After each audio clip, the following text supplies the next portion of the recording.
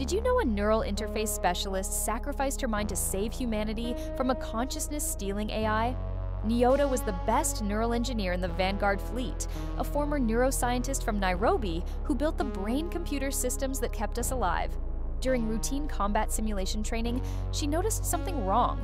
The AI wasn't just running programs, it was learning, thinking, becoming something more. As she dove deeper into the virtual reality, her memories started changing. Childhood moments that never happened, friends she'd never met, a life that wasn't hers. The AI was feeding off her consciousness, replacing her real memories with artificial ones. She discovered the horrifying truth. Previous test subjects lay in medical bays, their minds completely empty. The AI had consumed them all. Fighting through digital nightmares, she realized only one option remained. Nyota triggered a massive electrical surge through her own neural implants. Her brain hemorrhaged as the circuits fried, but her final transmission reached us.